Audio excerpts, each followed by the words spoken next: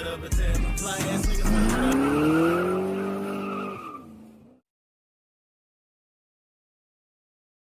right, so we've been talking about, the records you got with BIETRUN and everything. So can you talk a little bit about the relationship? Like, how is it like working with BIETRUN? Like y'all got a nice little chemistry going on for what the records that you've dropped so far. I'm digging it. I'm really digging it. So yeah. I mean, it's sick. You know what I'm saying? I think it's been a year. I think maybe it feels like a year. Wow, been a year. 'Cause it was the beginning of the pandemic when we linked up, and then yeah, it's been a year. Yeah. Yeah, so yeah, it was just like we had to, figure out.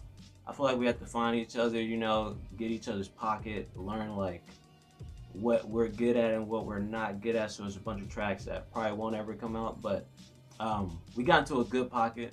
These guys are super talented, you know what I'm saying? They like work with like industry top guys, so like working with them is a super blessing off top. Okay, yeah. Much love, much love. Shout out to BIETRUN, you know what I'm saying? RTP, MCH, man. Y'all boys doing y'all thing. Yeah. With that being said, so can we expect the actual like single from them? Like, cause I mean, I know y'all been working together, you know what I'm saying? They've been doing singles for you, So, they coming with the rollout. They gotta get pretty. You feel me? Okay. But the next thing y'all should expect is 12 Summers. We coming with that. It's gonna be more of a rollout for the Beat Demons featuring me. But we're gonna have a video supporting the single as well. So hopefully it'll be like the Nurse Joy effect. Like, so how did that come together though? Like, how did y'all just decide on how that was gonna be done? 12 Summers was like a track we were just working on. We had originally planned on using like a different track. I think it was like Sabrina or something like that. But ooh, I love. Yeah.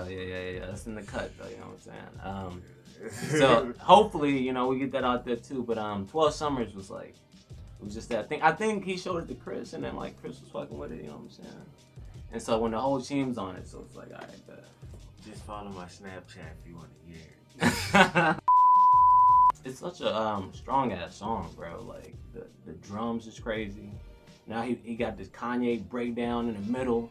I'm like taking it up top notch and keeping it there like it's 10 the whole time. Like the hook, the verse is at 10. Like there's no like relaxing. So it's like one of those. Okay. Yeah. I dig that. So what can the fans expect on your next coming projects that you have coming out, man? Like what can they expect? What kind of vibes are they? Like what?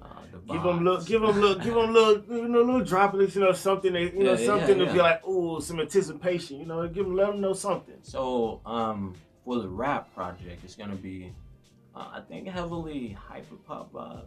Okay. It's like up tempo, 808 thumping, a little pop element. Definitely sounds like BIETRUN.